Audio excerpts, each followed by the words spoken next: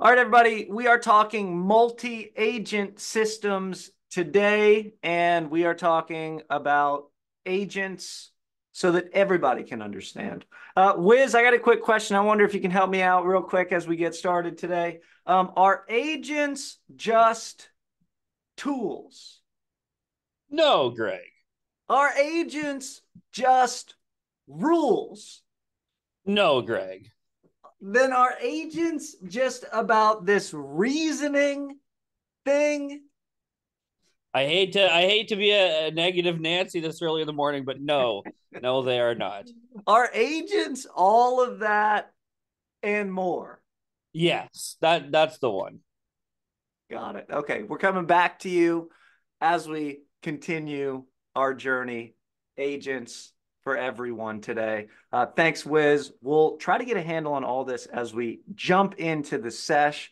We are excited to present a really cool use case that hopefully you got the flavor of on the intro today. So as we align our aim for the day, we want to make sure that by the end of this session, you guys understand what multi-agent workflows are all about as a prototyping pattern. And we want to help you actually understand how to build these, but more specifically, we're going to show you a quick use case. And if you want to go super deep into how to build, we've got lots of resources available for you to potentially check out later.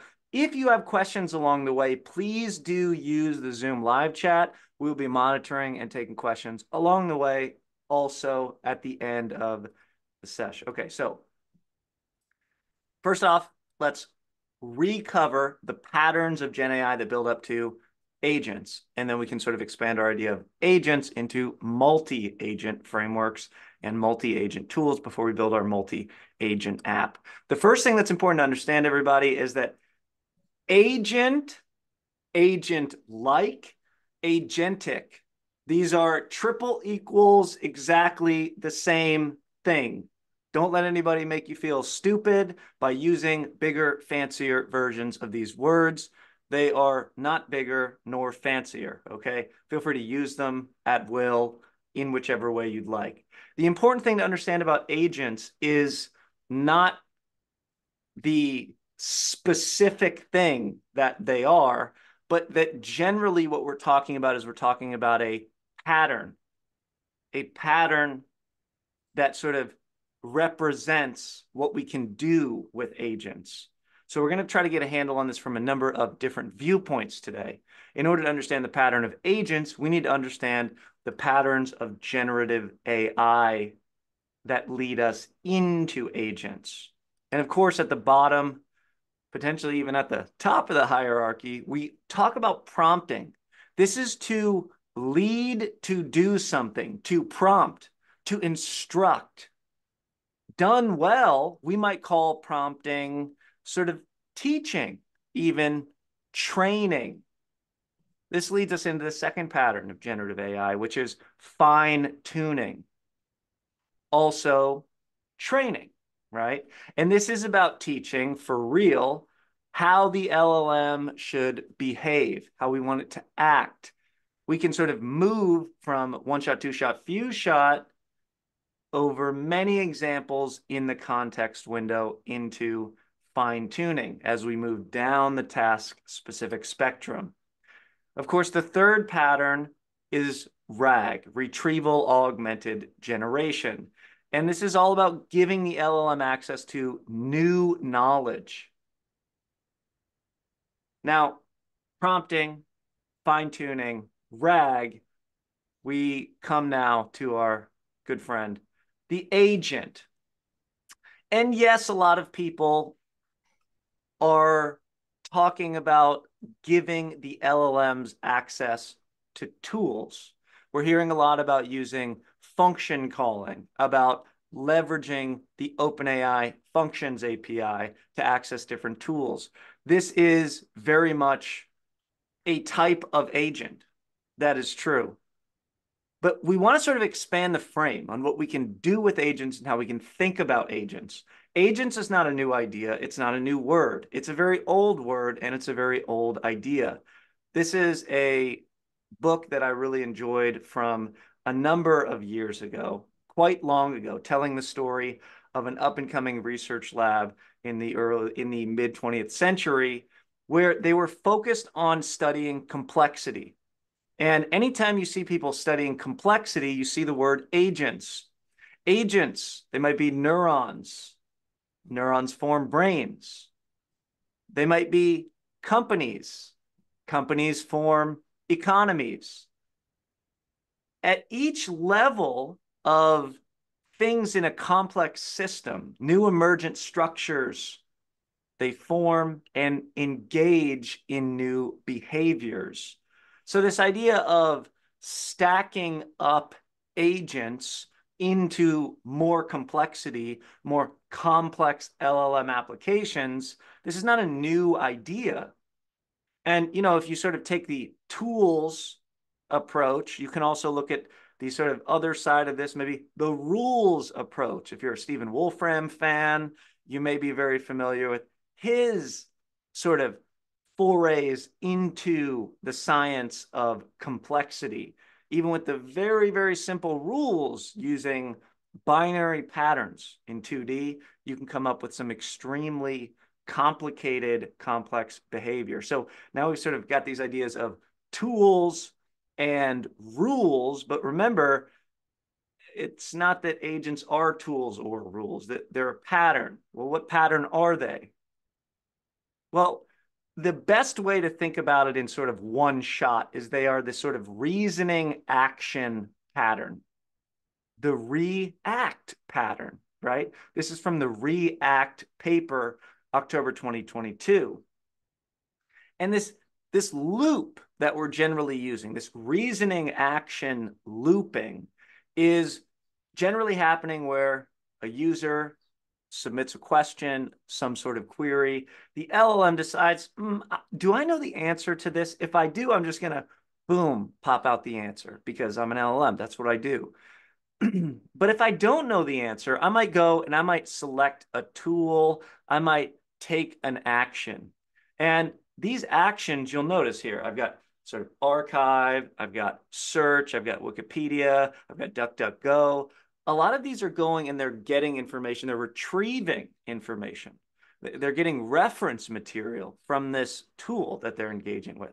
It might be proprietary information, it might be current information, but it's sort of deciding and doing this reasoning step before it selects some action to take and then make some observation based on that data. Taking that into account, sort of in memory, we're sort of then, okay, do I know the answer or do I need to go select another action to take, another observation to make before I can decide on the final output here? And so we'll loop through as many times as we need to in order to decide, okay, I've got the final response.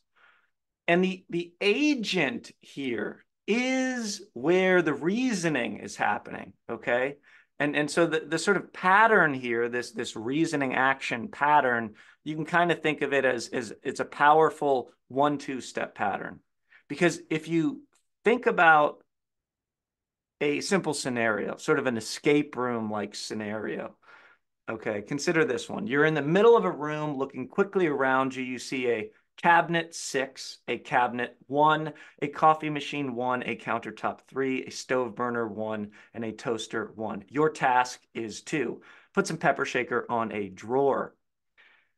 If we don't use reasoning and we just simply dumbly act out stuff and sort of walk around the room here, go to drawer 1, the drawer 1 is closed. Open drawer 1, you open the drawer 1 and the drawer 1 is open. In it, you see a dish sponge 2 and a spoon 1.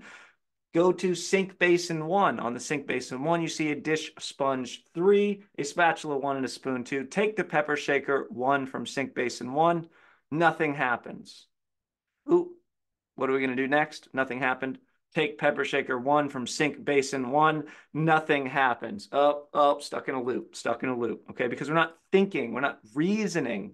But if we think through what's happening before we act things out, think, first I need to find a pepper shaker, more likely to appear in a cabinet.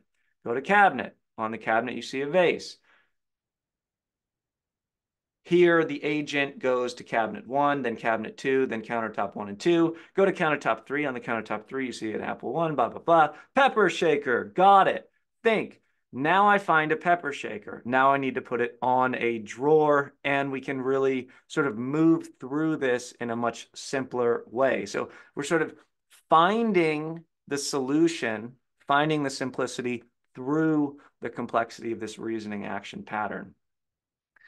Interestingly, importantly for multi-agent systems, LLMs can also assess their own thinking. So this is the idea of self-refinement. This is from March 2023. So, about 6 months after this React paper came out.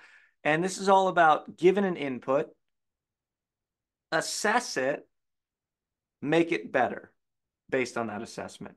So input, I'm interested in playing table tennis. Response, I'm sure that's a great way to socialize and stay active.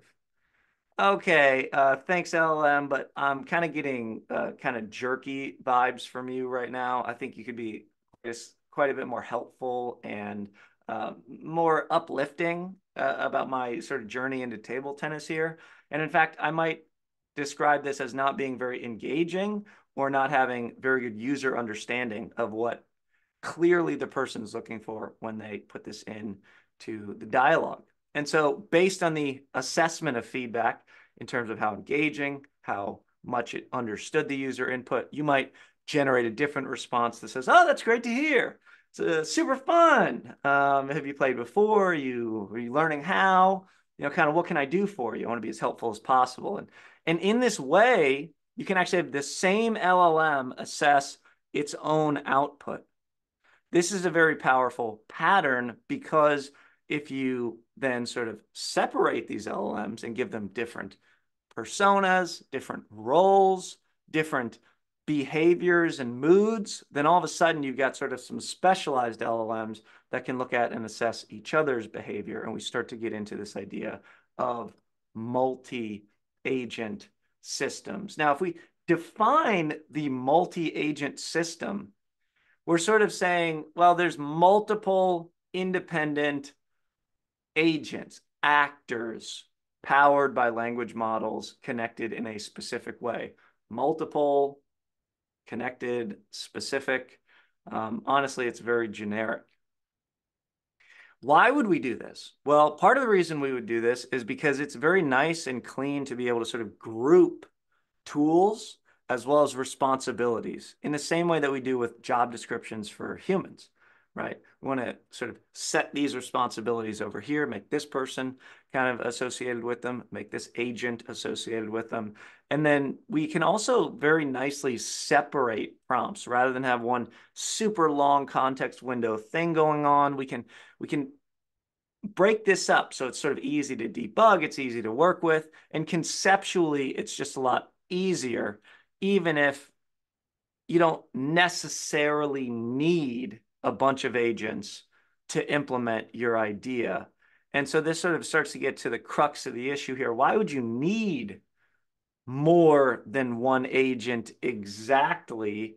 And again, the reason you would need one is probably because there was some seriously specialized things happening that you wanted that agent to look at. So you can start to see how kind of the patterns of fine tuning, right? The patterns of prompting start to engage very, very much with the agent pattern. In fact, if I'm specialized, I probably have a manual that I use that defines my discipline.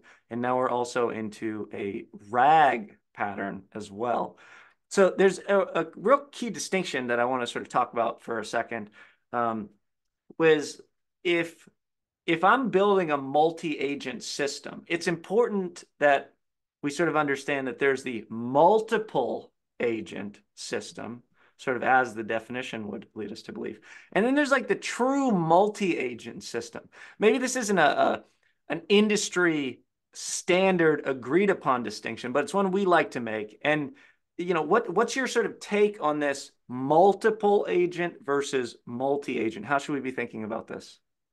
Yeah, I mean, basically, when I think of the term like multi-agent solution or multi-agent just in general, I'm typically thinking about things that are, more than one agent serving the same task or working on the same task, as in, multi-agent RAG. One of the things that I think makes makes the most sense to me is, each of the parts of that agentic system are going to be in service of that end goal of RAG. And this is the idea versus multiple agent systems, in which we kind of just have, different agents doing their own thing, whatever they're happening to do, but they're not working together to solve one specific cohesive problem. I think that's how Hmm. I would separate the two. So if you're like in a company and everybody's just doing stuff, everybody's sort of off on their own, and there's really no like coherent vision of like at the top of the hierarchy of what they're all working towards today. That's more like this multiple actors doing different things. Whereas if you're sort of really aligned in this sort of cohesive unit, right, where you're really moving towards a kind of specific output goal, that's really this kind of multi-agent system. That's kind of the Yeah, distinction here. exactly. And there's implications in terms of programmatically how well these things can actually work too. That's sort of the key here, right? Is like it's actually really hard to sort of get multi-agent systems to like work together to do the thing in comparison to like having a bunch of random multiple agents sort of do their own thing, right? I mean, it makes sense, right? It Uh, does make sense, yeah, and I think that the key there for what you're saying is, right, multiple agents. This doesn't necessarily mean that they're working together or not. More so, it means like I just have a bunch of them, right? So if I have, say, like four agents and they all serve the same goal, or have many instances of my one agent, right? That's just multiple agents. They're not actually designed to work together, quote unquote, communicate and such. They're just designed to each do their own tasks. hmm, hmm. Yeah. And then I like this idea too, just to sort of bound this conceptual representation that it like if we had AGI, like however you define it, if we had like a true general intelligence, then it kind of makes it so like this idea of multiple agents versus just one agent. It's like you could kind of just use the Swiss Army knife AGI agent for kind of every piece of your stack, in which case you're really not doing a multi-agent system anymore. You're doing sort of a single AGI agent system, and that's probably good enough, right? Yeah. Like so this it's a lot to kind of try to grok is this agent thing. So okay, in short, as we sort of wrap this little discussion here, agent versus multi-agent. How's the best way to think about agent versus multi-agent? Well, at risk of sounding like a bit of a fool, I mean, agent is one agent, multi agent is more than one agent. It's not meant to be too much of a joke, but the idea is literally that, right? So multi agents are going to use a number of specialized agents, right? So when you're talking about this kind of single AGI, quote unquote AGI esque agent, right? I think what you're getting at is there's an agent that can adapt to all tasks. Well, currently that's not the case, right? We want to, just like we use prompt engineering. With prompt engineering, we want to make sure that we're keeping things super specific, not going too crazy, right? To not asking a specific prompt to do like 17 different things. The same is true of agents, right? Where we want to build individual specialized agents that are very good at their one task, that use their tools that they're good at using, and then we can have those collaborate with other agents in order to produce an effective output, right? where we're maybe each agent is handling a different part of the stack, or however you wish to think about it. But that's the idea. Okay. All right. All right. Sweet. Let's see if we can get a handle on this. I mean, there are some frameworks out here that you guys have probably heard of, some tools that you've probably heard of that are trying to make this a little bit easier for us to build with, for us to create with. So AutoGen is one of these. And this is from, if you notice the timeline here, this is from Microsoft work in August 2023. It came out, this paper. And this is all about like building LLM applications via multiple agents that can, quote, converse with each other to accomplish tasks. Okay, so this is sort of a conversation framework stated by the authors here. Another one you've probably heard of is Crew AI. And Crew AI, check this out, enable agents to assume roles, share goals, roles and goals, and operate in a cohesive unit, almost like a well-oiled crew. Now, the real interesting thing, whether you're talking about AutoGen or you're talking about Crew AI or you're talking about like LangGraph, which we'll be building with today, but we're not going to bore you with the details of, is that none of these are really like no code tools. Like you have to write code for each of these. And we're continuing to sort of monitor what the best sort of low code, no code tools are out there on the market, especially in this sort of multi-agent space. And insofar as we can tell, there really aren't any best practice sort of tools out there today that you don't have to write a lick of code for that produce really, robust multi-agent system setups. So it's sort of an emerging space, not sort of, it's very much an emerging space. And it's one that you'll sort of want to get familiar with, probably Crew AI, probably LangGraph, perhaps AutoGen, if you're going to jump into it today. So, this idea of what LangGraph is doing, it's all about this being stateful, right? And a state is just sort of the state of affairs throughout the application, capable of maintaining the status of this process, of this moving through, of this pattern that we have where we're doing reasoning and we're taking actions over and over. So, LangGraph is all about adding cycles to what was built with chains, right? Lang chain. And so sort of adding that looping to this sort of directed calling of the next step and the next step and the next step. And highly recommend you guys check out talk by Harrison Chase on the cognitive architectures in LangChain. We won't go into it today, but we are happy to point you in the right direction for other content we've put out on this. And a single call to a chain of calls to using the LM as a router, which we'll see today, and then actually tracking state. And the reason why the state machine is very important, in short, is because it gives you more control than the fully autonomous agent. So you can sort of look for a state to be achieved, and then you can pop it to a human, you can pop it out, you can do something else with it.